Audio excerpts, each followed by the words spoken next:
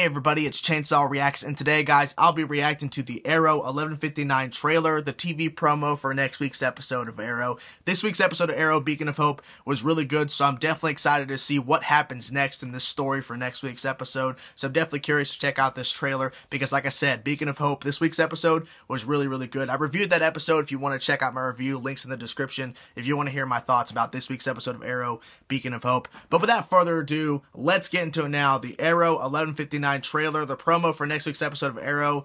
Let's see what they tease us for next week. Let's jump into it. Life was a series of cycles. A time to be born, a time to die, a time to kill. The team's falling apart. You of all people should know the dangers in getting between two siblings. You will never beat me. Johnny thinks I'm a traitor. I know exactly what that Kevlar won't protect. Whoa, wait a minute. Time of death? 11:59. Wait a minute. Wait a minute.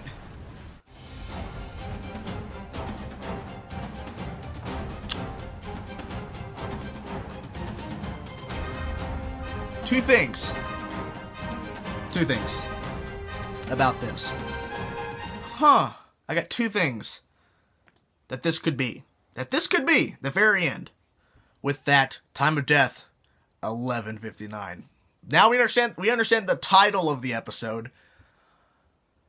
Either this is marketing to get us to watch next week's episode of Arrow, because it's like, someone's gonna die. The person in the grave is gonna die next week. So it's either marketing and it's gonna trick us, or it actually is the death. So I don't know, because what it could be is the 11:59 angle could be the fake out, like someone's not, like they're gonna pretend, like they're gonna fake death it or something. You know how these shows work. Maybe, but they're clearly saying in the promo, end of an era, even in the description here. Witness the end of an era on a new Arrow this Wednesday.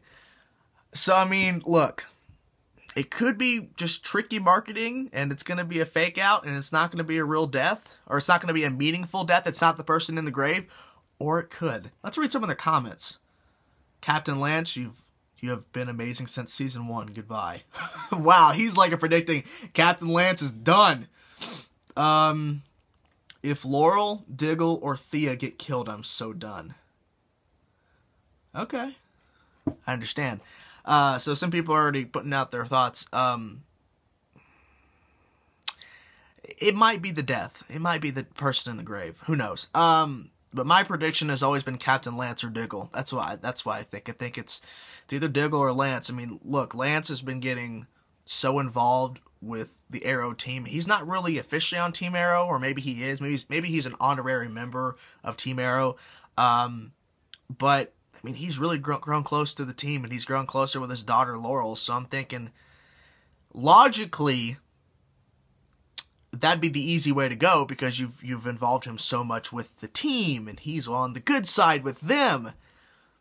But if you go with Diggle, ooh, that's gonna fundamentally change the show for good. Like, you can't kill Oliver because it's his show, but killing the best friend that's been there since day 1, ooh, and he has a kid and a wife. I don't know. That scene they showed briefly of John Diggle, because there's two Diggles in the room. John Diggle holding the gun up to Oliver, and Andy Diggle's like, he thinks I'm evil, or he thinks I'm, working with Hive or something. Because Andy met with John Barrowman. That's the actual guy's name. Malcolm Merlyn at the end of this week's episode, Beacon of Hope. Spoilers. But I kind of figured this was going to happen, because, I mean, I couldn't trust Andy. It was too obvious that Andy Diggle's going to be evil again. So that wasn't a surprise, but I don't know. I guess we'll see next week. But my prediction of who's in the grave, if this next week's episode is actually the person in the grave's death, and it's happening, I'm saying Diggle or Lance. Who would I rather pick over those two? I would say Lance, but then again, I like the Lance character now. Maybe that's why it's going to be more hurtful if he goes, because now we like him more, because he's not anti-Green Arrow. He's not anti-Arrow team. He's now embracing it. He was in the Arrow cave this week, or the bunker, whatever. So we'll see what happens. I'm definitely intrigued. This is a great promo. Either it's great trickery, they're going to get everybody to watch, and it's going to be a fake out. We're not going to learn until a couple more episodes. I really thought, if this is in fact the case, next week's episode is the death of whoever's in the grave. I personally thought it would be like episode 20, 21, 22, 23, maybe the ending, and season 5's all about whoever killed the person in the grave. I don't know.